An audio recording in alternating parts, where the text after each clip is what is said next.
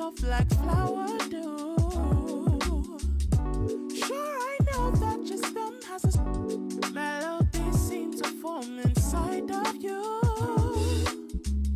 The flow of your body drips soft like flower dew.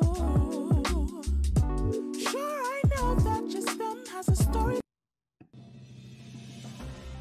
Hi, I'm Effie Barker. We are right here in downtown. When you say we're not going away with these issues, what are those issues? Good evening. Welcome to the special edition of I'm Effie Barker. Good morning, good afternoon, good evening, all, wherever you are in the world. Hello and happy Christmas! It is now the 26th of December, and shall I say happy Boxing Day? Or can I say it like that? Well, what is Boxing Day anyway?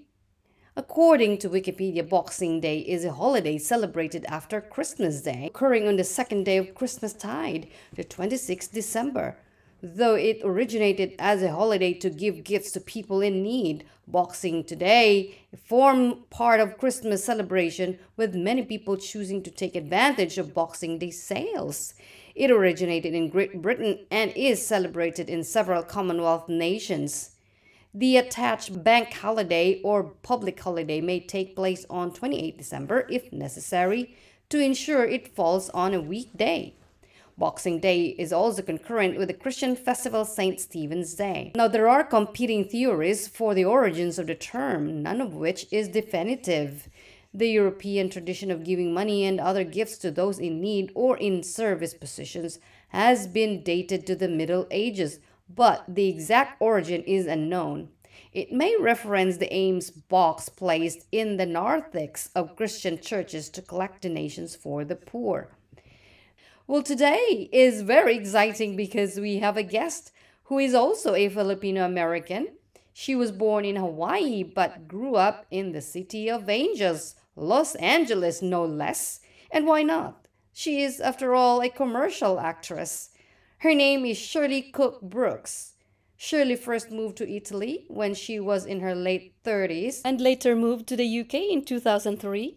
And she has since been living in London with her partner. Let's listen to her fun and interesting story about how she navigated her life here in the UK. And also she talks about the best and the not so good part of being an immigrant here in the UK. Let's listen to this. Hello, Shirley. Thank you. I'm happy to be here. Yeah, I'm so happy that you have agreed to share your stories. And the goal of this show really, I'm a Filipino American as well who's migrated here in the UK. And I thought that this would really give an insight to people who are already in the process or planning to go to the United Kingdom, what they would expect, or to prepare them.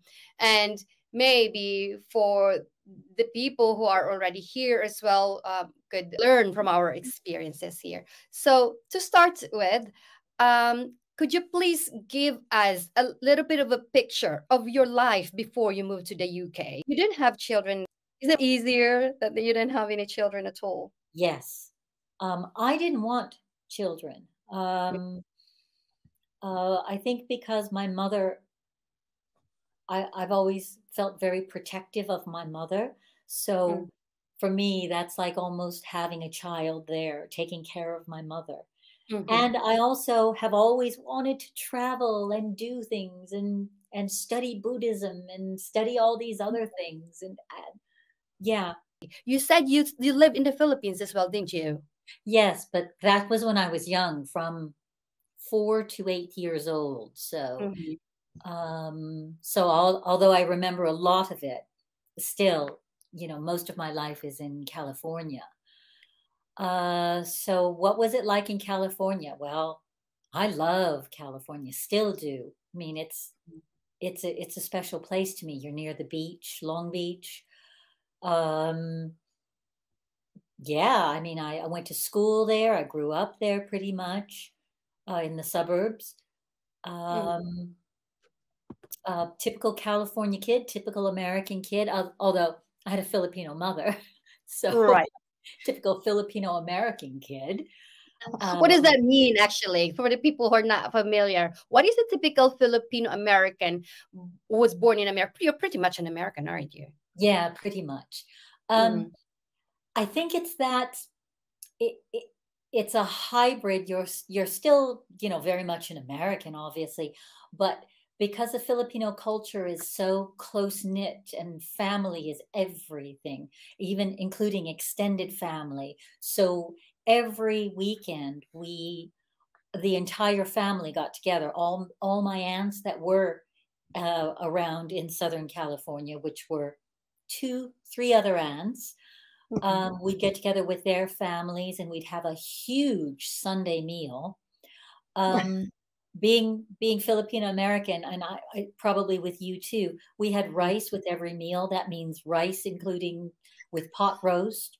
There was a pot of rice, even with spaghetti and chicken, and always a pot of rice. um, Half of the meals were, yeah, Filipina that my mother would make. The other half were American that she would make.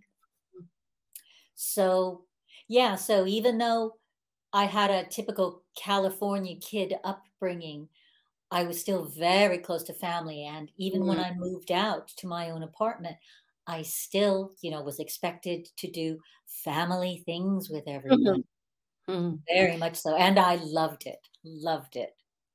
So maybe subconsciously, how do you define yourself more as a Filipino than an American? That's a good question. No, Mm, because I, I feel closer to the Filipino culture than American culture just because it was the way of life at home. We didn't really know my father's family. He was fairly distant from his family. So we grew up with my mother's family, mm. but I don't feel Filipina. Right. I don't feel, you know, typically Filipino from the Philippines because, Right.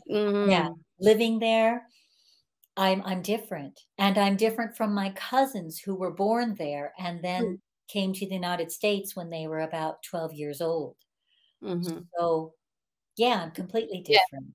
Yeah, I asked because I just spoke with my best friend also, who is a Mexican American, and part of what you said is exactly the same, but she kind of like identify herself more as Mexican because sh it's really hard to define anyways what an American is. It's like a mix of everything. But yeah, a lot of people also who are born and raised, I'm sure they share the same thing as you guys do. But when you were still in America, you said you lived there for 35 years. Were you working, or what life you'd had before you Yeah, moved? yeah, because I'm in my 60s now. So Mm, 35, when did I leave the US? I left the US, I think I was 30, I think I was 38. mm, So, yeah, because yeah, 38 or 39 because I spent my 40th birthday in Italy. mm, So, um yeah, I mean, I grew up there, went to school, went to high school, uh, grade school. Then I went to Long Beach State University, mm-hmm. graduated with a theater degree, Okay. took a part-time job. I think I was waiting on tables, cocktail waitressing, things like Mm, that to okay. try to get into the industry, right? Like most actors do. And So you had a then, busy life, moving from A to B, and oh yeah, yeah. And you're always on call. That's what actresses are. yep, a jobbing actor. You're you're working, all these little jobs that you can leave at a moment's notice in case you Mm, get either an audition or better, the actual job. right. So I was doing that, going to auditions. I was living with another actor friend. Mm, We both had graduated together. And I remember thinking one day all we had in the house were oranges, coffee, and eggs. And I thought, I don't know if I want to do this anymore. right. I think this was a couple of years later. Mm, So she felt the same way. and Mm, she's now a teacher. She's been a teacher for years. She went into teaching, and I went into corporate America just as a secretary, executive mm, secretary.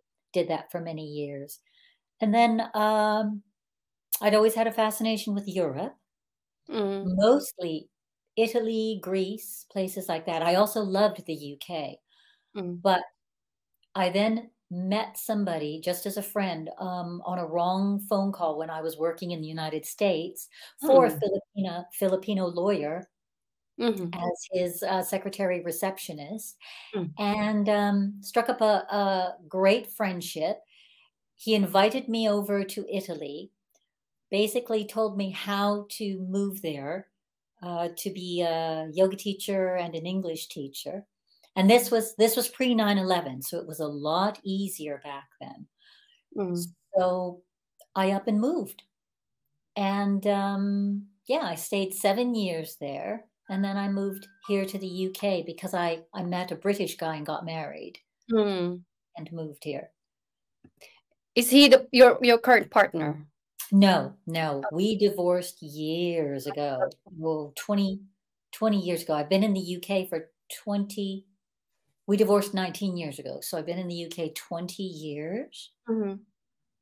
So yeah, it Right. was Okay. a very short-lived relationship. When you moved already to the UK, did you miss your life at all in America? And if so, Yeah. what did you miss about? Oh gosh. One thing that I've always said, even in Italy, but it's funny, I missed California, and I always say California, not so much the US, because I liked the lifestyle in California. I knew it was different from the rest of the United States. It's like in its own country, isn't It it? is. It is. It's very much, beach and outdoors orientated. Everybody goes to the beach. I missed space and I missed the beach because the beach was my happy place. It was where I would go if I felt any problems. I literally would just go to the beach and just sit and stare out into the water. So, yeah, I Mhm. missed it a lot. I missed those two things. I missed the friendliness of Americans. Oh, okay. So you find the Americans, or let's say Californians, more friendly. Yes, I think Americans in general. I mean, I tell people all the time, you're standing in line in the US somewhere. People are striking up conversations with you as you're waiting for coffee at Starbucks or, buying tickets somewhere. Everybody's always talking to each other. Um, Not so here in the UK, especially not in London. Hmm. London, very international, extremely international city, but people don't talk to you like Europeans don't tend to talk to you like Americans do. Americans are very openly friendly.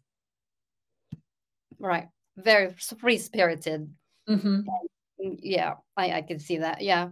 But did anybody treated you different because you're American? Or what are the advantage of being American and the disadvantage of being American here in the UK? That's a good question. Lots of disadvantages because one, you're in someone else's country.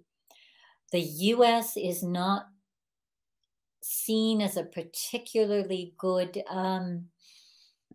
overall as a particularly good influence on other countries at this point in history.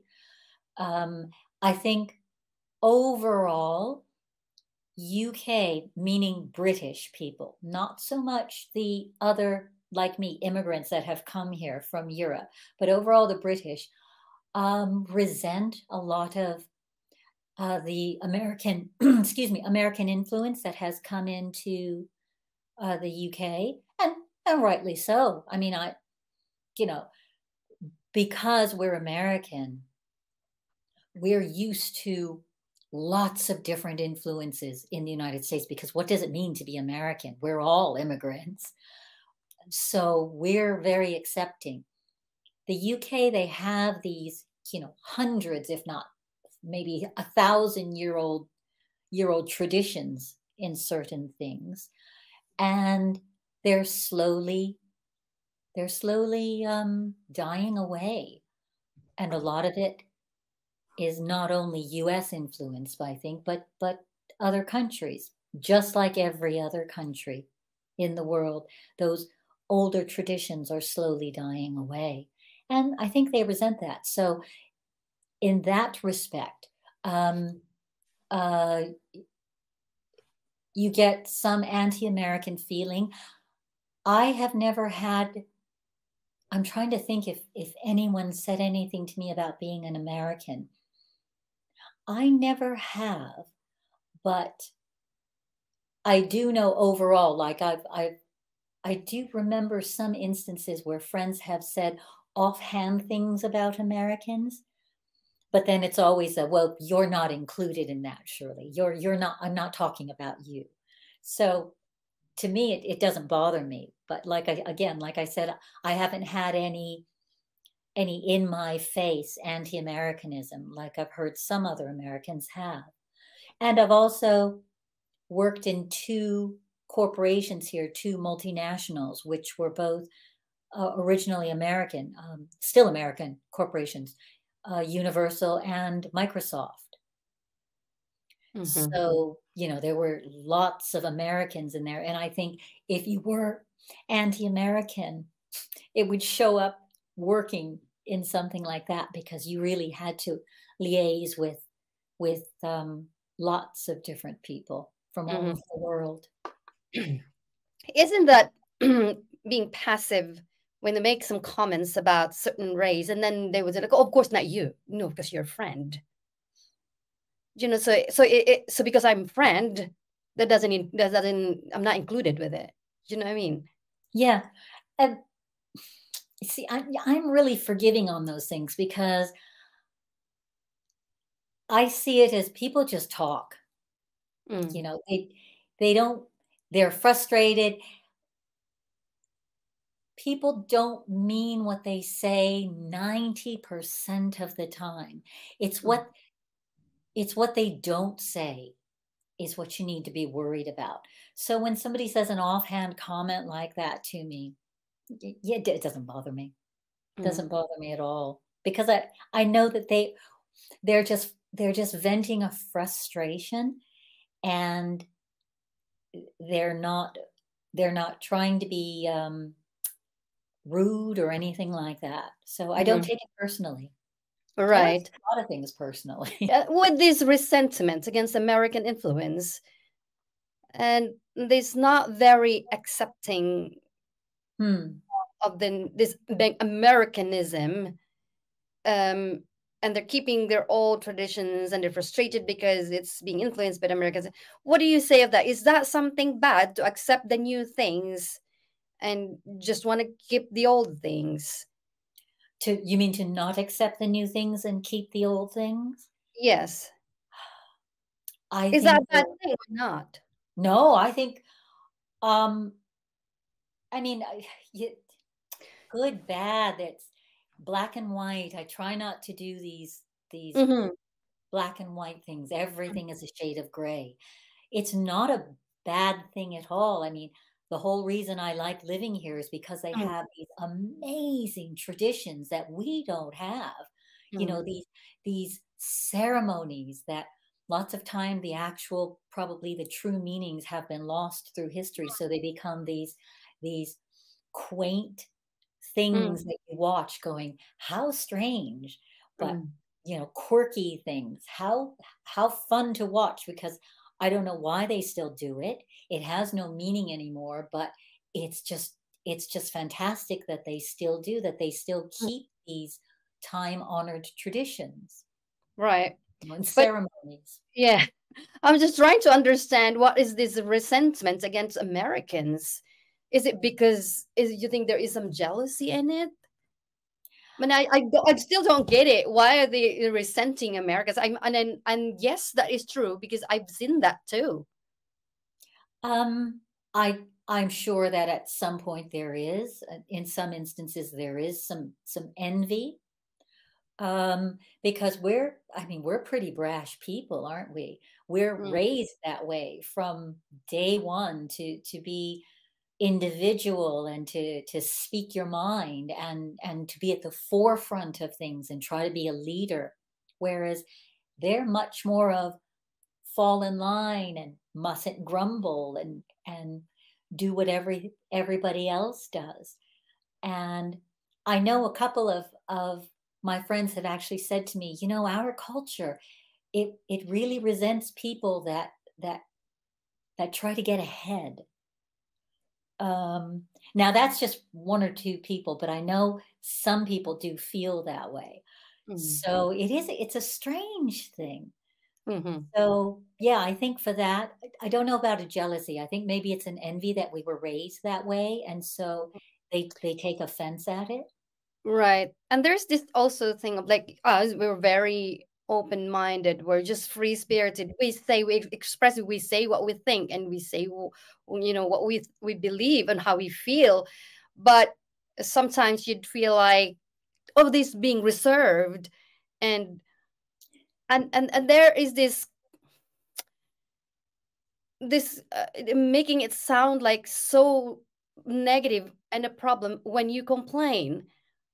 Why does it make it sound bad to complain? If you see something wrong, you would complain. And there's right this they say, I heard this often, like, get on, just get on and never complain and never explain. What is that? Yeah, that is so true. I have to tell you about an incident with my ex-husband and his father and the father's girlfriend. We were It's at a British. restaurant. British, yeah, he was British, very British. We were at a restaurant, and his father's girlfriend happened to get the gammon, which for us Americans, it's basically ham, right, with Mm, pineapple on it. And she ate a couple of bites and she said, I don't think this gammon is very good. I think it's off, meaning mm, it's mm. going bad. And of course, me, I said, oh my God, don't eat it. Send it back, take it back. Let's call the waiter over. And she says, no, no, no, no, I don't want to make a fuss. They might get Yeah. angry. And I thought, what? That was the first that I had encountered of this mustn't grumble and yeah, fall in, don't complain, don't explain. I couldn't Yeah. believe it. You wouldn't send back rancid food? Yeah. Yeah, but And yeah, this they say person it's a told spoiled me. Americans That's it. That's it. And they'll say, oh, demanding Americans, and rude demanding and Americans. abrasive. Yeah. And abrasive. Yeah.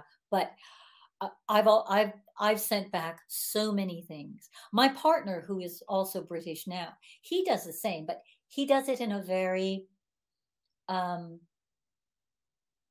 not kind, but he does it in a very British way, where he'll Mm. explain why he's sending it back, and they'll kindly take it. Yeah, it's very polite and Very polite. cordial. Did you not know at all of these things before you moved? And now that you do, what are the things that you wished you had known?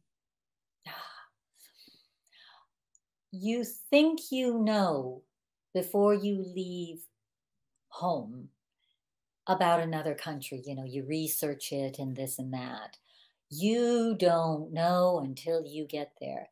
And the UK for Americans is extremely misleading because you think, oh, it's just like our culture. We speak the same language.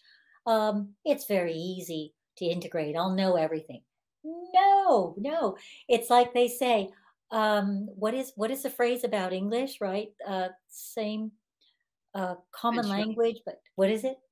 and I haven't heard about it yet, Oh, it's but it's it's a very very famous saying, and I can't remember it, but it's something like, um, we speak the same, a common language, but a different something or other, which is very true, which is very true.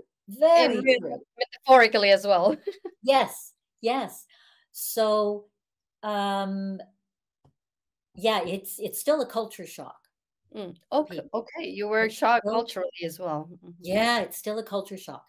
I can tell you a huge thing that took me years to understand was when the British say "you all right," when they mean "how Mm, are you?" or right. "hi, how you doing?" Whereas as Americans, Hmm. only ask that to someone when there's something wrong. So immediate, and I know I'm not the only one because I'm on many Facebook groups that talk about these things. And every time a British person would say to me, "You all right?" I'd Right. say, "Yeah, why? What's Yeah. wrong?" You get really defensive. And, Yes. and they're going, "Well, I was just asking, how are you?" Hmm. Oh, okay, okay. Hmm. So things like that. Was Yeah. there a time that you really like a terrible experience that you had, or like you've had a lot you've seen, and with all the adjustments, was there a time or a worst incident that you'd say, I don't want to do this anymore? No, Mm, no. Um, I think the worst time that um, I've had here is actually now. So the worst time I have here is actually now in terms of I have an aging parent in the mm, US, which is I would tell anybody if they're moving over, you really have to think about that. You have to think about the future. You are far away from your parents, and your parents are going to get old. What are you going to do mm, when they do get old and they need mm, help? mm, So I'm living that now, mm, and it's very difficult, very emotionally difficult. mm. So Yeah. um, There wasn't yeah. really a time that you got frustrated and say, this is not meant for me. I don't want here. I would think about uh, no, not the times that I thought I would move back, many times, Mm, or want to move back, wasn't because it was negative here. It mm, was because the pull of California and the California lifestyle to me mhm. was You so really, yeah, you really strong. miss that, huh? I really miss it. I really miss it. But I go back to California a lot for work, for Mm, family. mm, It is very different from when I grew up there. mm. So, possibly in my head, these are just memories. Right. So you've lived here in the UK for how long now? How many years 20 now? years, 20 20 years. years. So for the past 20 years, what would you say the most important differences between the UK and the US? Oh, there are so many. Um, in terms of people, maybe the British are very much reserved. They're not, and I use quotes on this, open. They're not as open as Americans are. They're not as friendly or um, um, forward as Mhm. Americans are. I think that's the biggest thing because you come over open like an American and exuberant and we're passionate people, aren't we? Yeah. Uh, and we wear our hearts on our sleeves, and in a way, we're very innocent in Hmm. that. We think everybody will want to chat with us. That's Right. not the case in the UK. They're very much reserved, and they look upon that type of person as suspicious. They're very suspicious of it. So I think it's a much more closed culture here. In Hmm. Europe in general, I do have to say, in Right. Europe in general, Mm-hmm. but yes, and everyone has their. I think as an American, if you move here, everyone also has their set friends that they've grown up with. Mm-hmm. Um, Lots of times they don't want to open up their life to new Mm-hmm. friends. So, for Right. example, for me, most of my friends here, most of them are expats also, not Americans, but Europeans. Mm-hmm. So I think the biggest difference is, again, we speak the same language, but it's not the same. We're not the same people. We're two different people. Mm-hmm. Yes, a lot of the misconceptions is actually for a lot of Americans who move there could share the same thought, like, oh, I think, it's going to be easy and speaking English. But how about the jobs, the job hunting for you? Was it easy for you, or did you have a hard time because you're American? That's a good, yeah, another good question. I didn't, and I still don't. Mm, Um, in terms of office jobs, in terms of corporate jobs, I never had a problem. mm, With acting, it is an issue simply because I don't have a British accent. So most of the roles are obviously and rightly so for people with British accents. So I do a lot of actually American productions that come over here mm-hmm, looking for Americans to mm-hmm, do them. So I do most of those. I do a lot of commercials. mm-hmm, So yeah, in that respect, only because I don't have a British accent. mm-hmm. But regular jobs, I never had a problem. The um did you lose, so because of that did you decide to just give up your accent, or do you still have really pretty American accent? I do consciously tone it down here. I heard you said literally. You said it earlier. I do consciously tone it down here. Mhm. When I'm in California or when I'm speaking with you, I think that American accent just comes right out and I can't hide Right. it. Yeah. When I call my partner from California, he always says the same thing. My God, you sound American in that way. And you said you tone it down. Why is that? Because of the some of that anti-American sentiment that is Hmm. here. I also, um, Have you experienced that? no, no, as I had said before, Mhm. parts with friends who'll say, Right. "Oh, Mhm. those Americans." Oh, we're not talking about you, Shirley.